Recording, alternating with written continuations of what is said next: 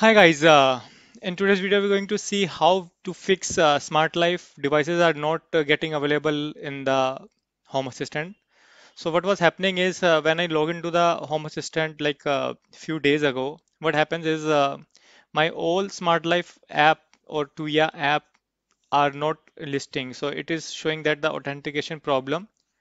So as you can see in the file, it was showing me something like this: authentication expired for this. So all you need to do is you need to go to the update section and update the core and the version of the operating system. So when you do that, what it will do is it will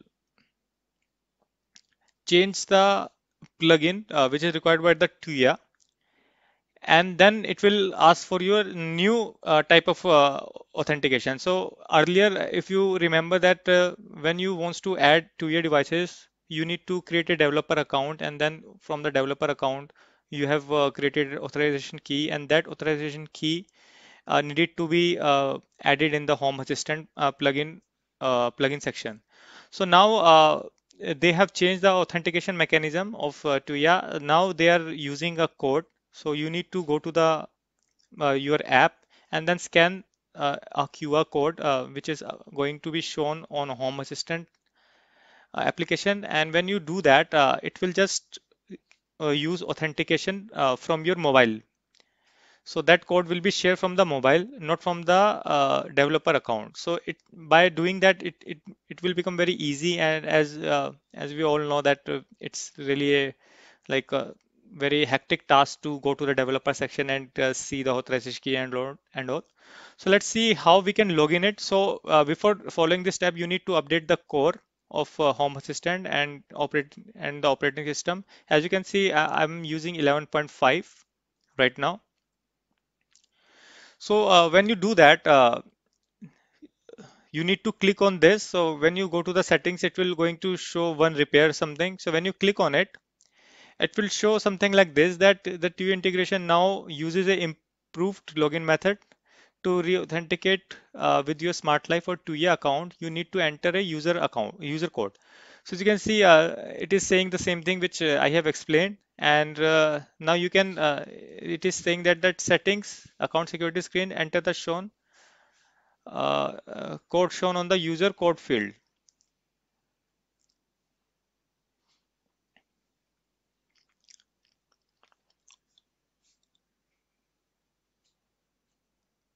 So it will show something like this QR code.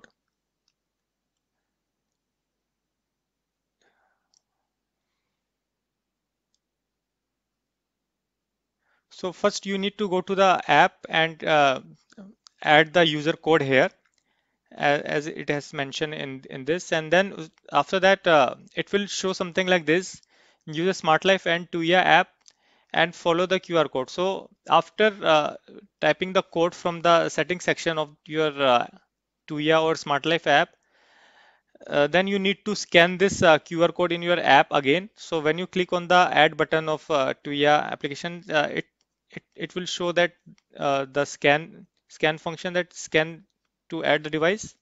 So when you do that, it will open the camera and you need to scan this QR code. And when you do that, uh, you need to click on the submit.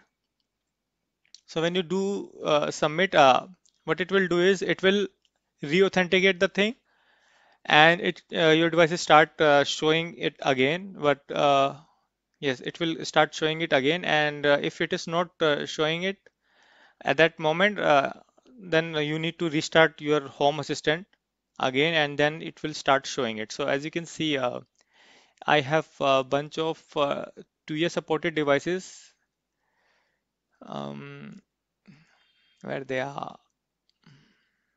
So as you can see, these my Tuya related devices. So one drawback of this is that all the settings which I have configured in this app before changing the authentication mechanism, they are all gone. So as you can see, it is not added in any room. So it is just showing that gallery seco. So it was supposed to be inside a gallery room. and gaming should be inside the gaming, but it is not showing it now. So you need to add again. Not sure about the home automation whether it's available or not. But I think all the entities have been changed, so I think you need to create all the authentication part. So that is how I'm currently using it, and I have also created a video to fix the son of things. And for some reason, it started to show unavailable again. And then, yes, I think that's it. And let me just show you what operating system version and core version I'm using right now. So let me just go to the about section and see. As you can see, core version is 2024 something, and operating system is 11.5. So for this version, Smartlife app is working. Sononoff was also working like few minutes ago, but it is not working now. So I'm not sure why it is happening. So I hope you get some idea like how to fix this. I hope this video of some help. So let's